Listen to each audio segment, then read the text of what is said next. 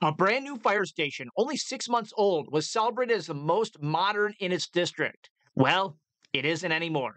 It was completely gutted by flames. The cause? A failed lithium ion battery. But that's not all. There were some crazy details surrounding this fire. The fire started overnight inside a fire station in Stadtallendorf, Germany. It happened in a fire truck where lithium ion batteries were being charged. I'm sure you can imagine we have a ton of lithium ion batteries on our trucks. The fire spread quickly through the bay, engulfing almost a dozen fire engines and just flat out destroying the fire station. Firefighters responded within just 3 minutes, but the flames were already 50 feet in the air at the time. At that point, it's game over. This video is sponsored by BlazeStack Fire Investigation Software. BlazeStack is a fully featured fire investigation case management platform that arson and fire investigators rely on to log, document, and report fire investigations. Get a free trial at blazestack.com and request a quote using the discount code STASHED. Now, I do understand there are some people out there that think an electric fire truck might have been the cause of this fire. But everything I'm reading and going to the local news sources, making the translations, I don't believe that this is actually the case. Over 170 firefighters from the surrounding departments responded to fight this blaze, and the blaze destroyed the fire station. It caused right around 24 million euros in damage. Thankfully, there were no injuries. But here's the craziest part of all. The fire station, it didn't have a fire alarm or sprinkler system, suppression system. Apparently, these systems are not legally required in Germany for fire stations, but come on.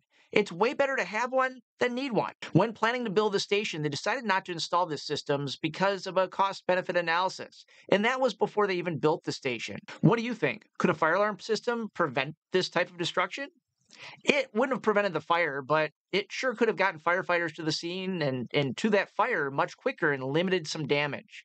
But man, had they had a suppression system, that would have likely limited the damage to really the apparatus involved.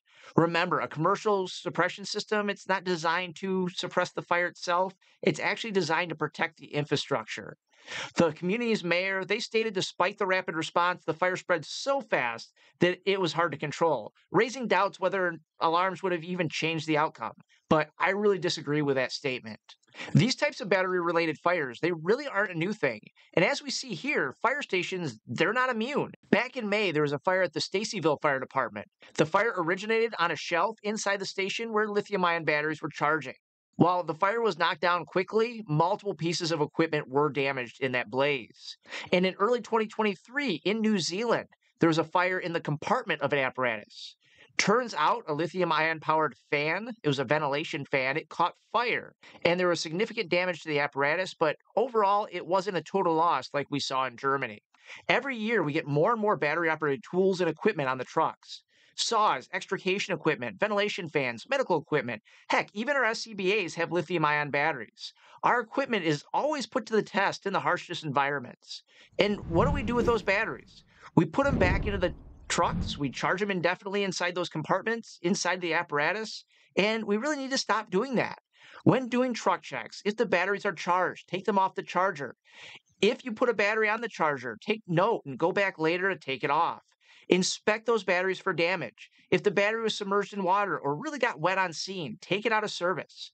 Use OEM batteries. Yeah, you can absolutely go online, buy those cheap knockoff replacements. They are so much cheaper, but often they're lacking critical safety features. They're designed and built using cheap materials. Losing your own station, that really sucks. Something a firefighter really doesn't want to experience. With that said, the local community has responding with overwhelming support. Nearby fire departments have offered vehicles and gear, with fire departments across the region donating turnout gear.